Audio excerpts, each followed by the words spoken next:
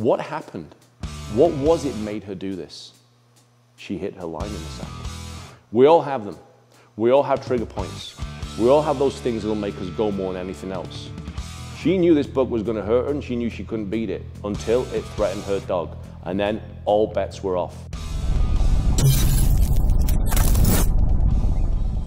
There's no saying in the combat world, everybody wants to be a beast until it's time to do beastly things. But what happens in a situation where it's not you that's being beastly, it's an actual beast? Let's find out who wins in man versus nature in this week's reality check. Oh my God! Back up. One baby bear. Baby! Baby, come! No!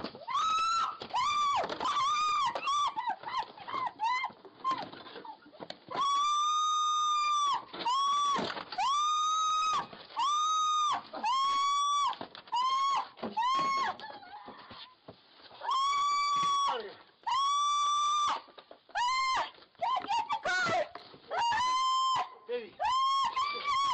I can't get the car. It's locked. Oh, shit. Get around the other side of the car, then. Baby, come here. Baby, come here. Get in. Wait, car go. Open the car. Open the car. Open the car.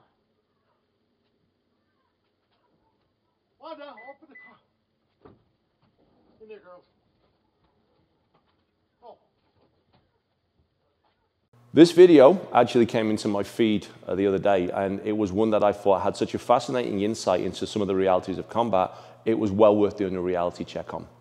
As you can see from it, we got a woman who's on a driveway, and all of a sudden, without warning, boom, big rack of buck lands there.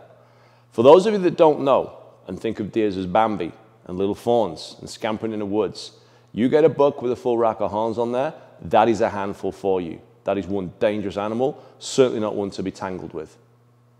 What's interesting in this video is you'll notice straight away she knows this. This is an experienced woman. She's got a branded gear hat going on there. I'm pretty sure she's put a few rounds down the range. She knows this buck is not to be messed with. And you hear the voice, stay still, move away, back it off.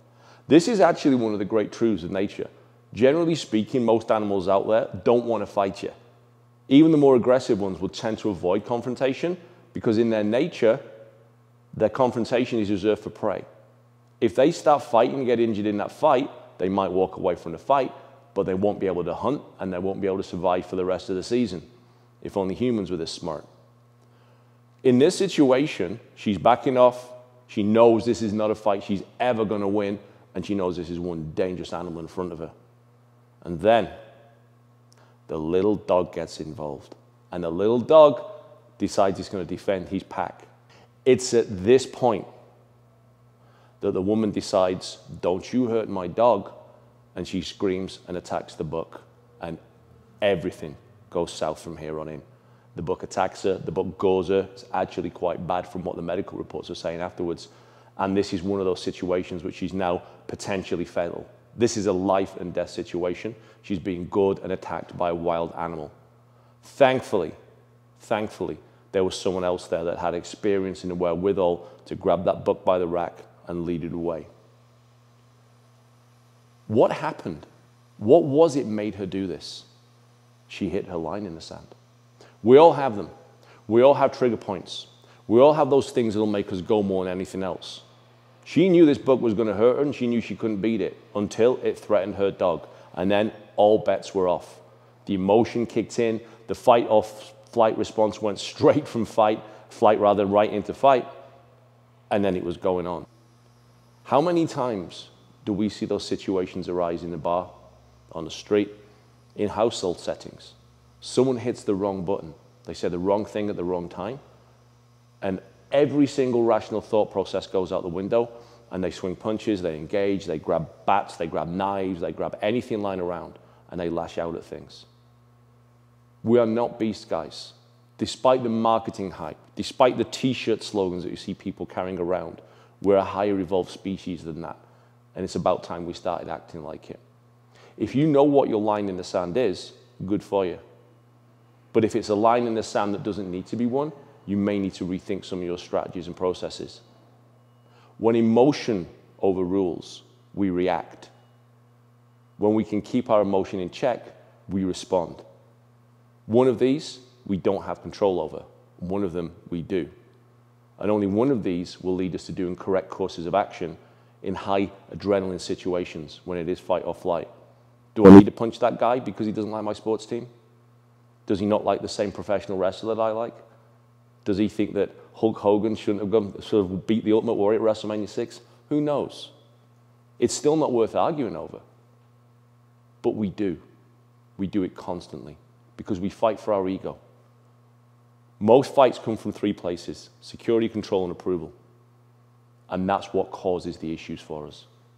If we can stay out of those territories, and if we can keep our responses as emotional free as we can, even in high stress situations, our responses are going to be the correct responses, or at least considered responses that we can explain. And we can prevent someone dying from our hands, and we can prevent ourselves dying at their hands. This has got to be a good thing, guys. As I said in the Road Rage one, we're better than this. And that's my challenge to you. Be better. That's all for this week, guys. Thanks very much for joining us. Slightly different one. If you'd like to see more Man vs. Beast videos, please do send them in to us. As always, like, subscribe, and share. You can find me on Twitter at Aftermathmatic, Facebook, Aftermath the Fight After the Fight, and my new YouTube channel, Aftermath the Fight After the Fight. Any subs you can throw that way would be greatly appreciated. It all helps us produce this content and share it out with you. And as always, please go to my brother's site, the Budo Brothers. They got the best gear out there. It will last you a lifetime. It will serve your training needs. And when you're training with the good gear, it means you're training well. When you're training well, you get your emotions under control and you won't start fist fights with bugs. I'll see you next time.